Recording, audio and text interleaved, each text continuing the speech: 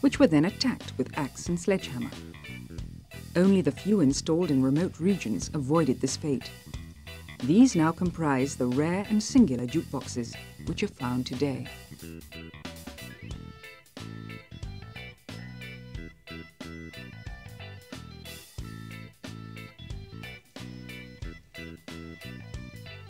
This is one of them, the 1946 Wurlitzer 1015, of which there were 56,000 made.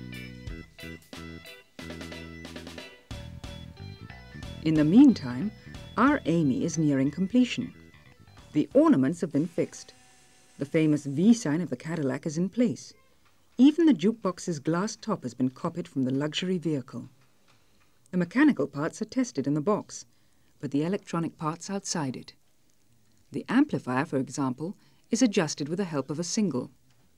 And you don't hear Mozart, but Johnny Ray or Guy Mitchell.